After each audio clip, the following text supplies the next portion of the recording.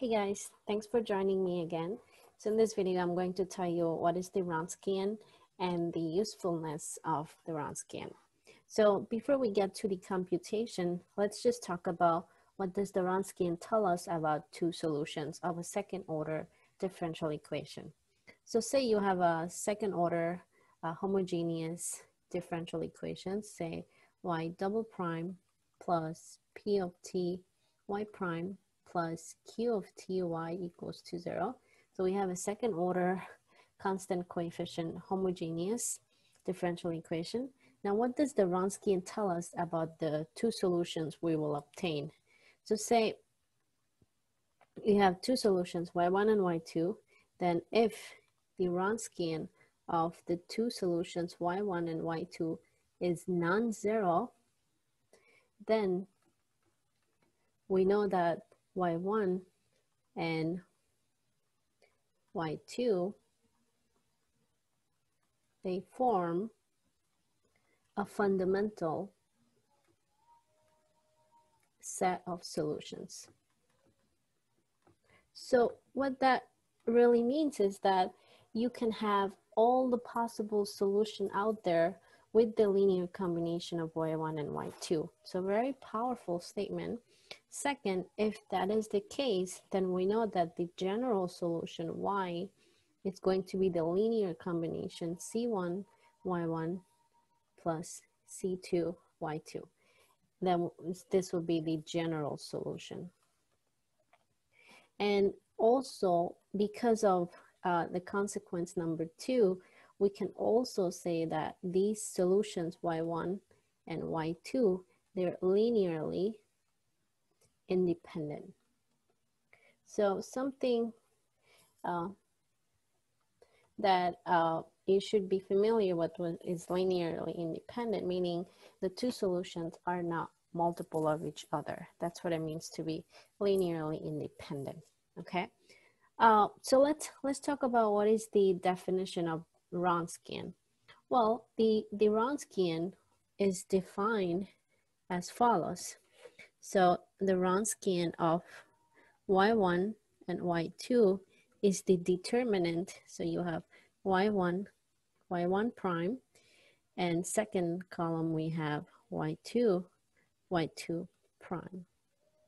So it's this determinant. That is the definition of the Wronskian. And later on you'll see that from Abel's theorem, we would redefine Wronskian, which is also defined to be c times e to the integral of negative p of t dt. So this is another way we can also define Wronskian, but this is by Abel's theorem. Okay. So having said that, let's just use this definition right here to find the Wronskian of the following differential equation. So say you're given the differential equation y double prime minus 2y prime minus 3y equals to 0. So here we have a homogeneous constant coefficient, and we want to know if the solutions y1, y2 will form a fundamental set of solutions. So let's go ahead and find its solution. So we are going to go ahead and write down its characteristic polynomial, which would be r squared minus 2r minus 3 equals to 0. And this can be factored into r minus 3 and r plus 1. So we have r is equal to 3 and negative 1. All right, so we have two real roots. So that means our solution y1 is going to be e to the 3t, and y2 is going to be e to the negative t. And we know the general solution will be the linear combination of this.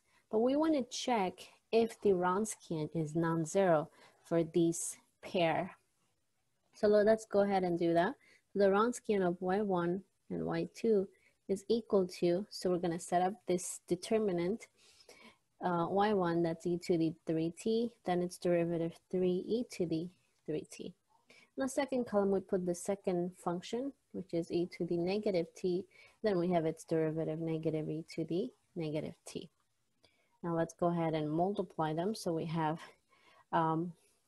e to the 3t times negative e to the negative t, and then minus 3e to the 3t times e to the negative t. So pretty much that's how you multiply these entries of this determinant. So now if I just go ahead and simplify this, I have negative e to the 2t, and then here we have minus 3e to the 2t, and this is equal to negative 4e to the 2t. And you see how this is not 0. So that's great. So we can say that, hence we can say that y1 and y2 form a fundamental set of solutions. And we can also say they're linearly independent, and we can also claim that the general solution y is c1 e to the y1 plus c2 e to the negative t. That would be our general solution. So hopefully this makes sense. So that's it for today. I'll see you next time.